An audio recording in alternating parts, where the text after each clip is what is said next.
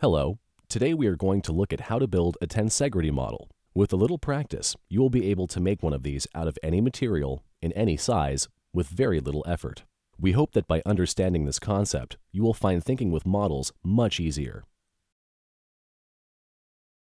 In order to build the model, we must first start with 6 rods, notched at either end, and complete with elastic string, connecting from each of the notches. For this model, we are using rods that are 12 inches in length, notches at ½ inch in length, and 12 inches of string for each rod. However, you can build this model in any scale. In addition, we are adding 12 rubber tips for safety. To attach the string, simply knot each end of the string and insert both knots into one side of the rod. Pull the looped end to the other notch. In this model, we have completed this step for each rod. Here, we are going to give each rod a number based on its appearance in the model to help guide you. If you are having difficulties, we recommend labeling your own pieces until you feel comfortable with their relationship to one another. To begin the model, make sure you have all of your rods complete with their strings, but with the caps off. Keep the caps close at hand. We begin by simply separating one rod from the others. This will be rod 1.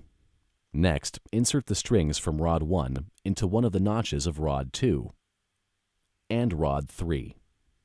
You are not required to cap the ends at this point. However, you may find the entire thing easier to work with if you do. Next, you will take rod 4 and mirror rod 1's connection.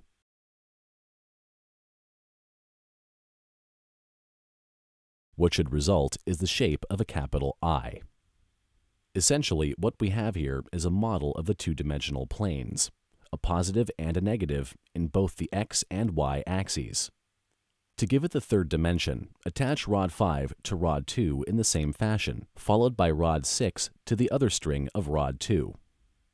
If you have been living dangerously, now is the time to cap your rods. Most importantly is the last connection you have just made. Without proper security, the next step may turn them into missiles. Just make sure to leave the top ends of rods 5 and 6 open.